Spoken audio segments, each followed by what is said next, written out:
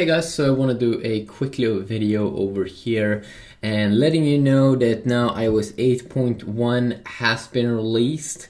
So it's a around 126 megabyte update here for the iPhone 6. So what is new about this update? Well, the big thing here that seems to be new is that we now are getting Apple Pay, and it's for iPhone 6 Plus and iPhone 6 only. Apple Pay basically means that you'll be able to use your credit card inside of your Apple phone and pay at different locations like McDonald's.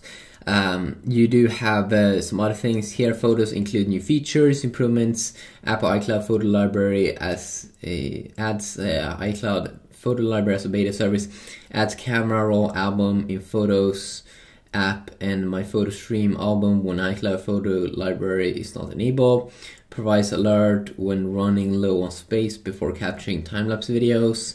Then we do have some new messages updates and the improvements, adds the ability for iPhone users to send and receive SMS and MMS text messages from iPad and Mac.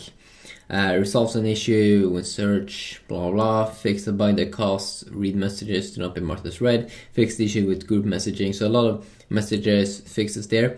Resolves issue with Wi-Fi performance that could occur when connected to some base station, fix an issue that could prevent connections to Bluetooth hands-free devices. A bug fix here that could cause screen rotation to stop working, interesting stuff. As an option to select between 2G, 3G or LTE for cellular data, interesting stuff. Fixes an issue in Safari where videos would sometimes not play, so if you have problems with that, that's great. Adds AirDrop support for passbook passes. Adds an option to enable dictation in settings for keyboards, separation of Siri. Enables HealthKit apps to access data in the background. Accessibility improvements here, a ton of things there. And fixed an issue that was preventing the use of OS 10 caching servers for iOS updates. So there's a lot of bug fixes and improvements over there. I definitely will install this new version of Ahia.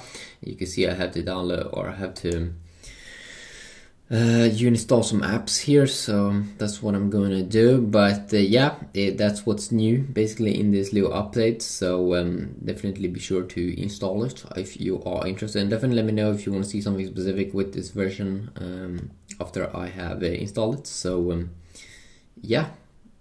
have an awesome day, and I will download and install this.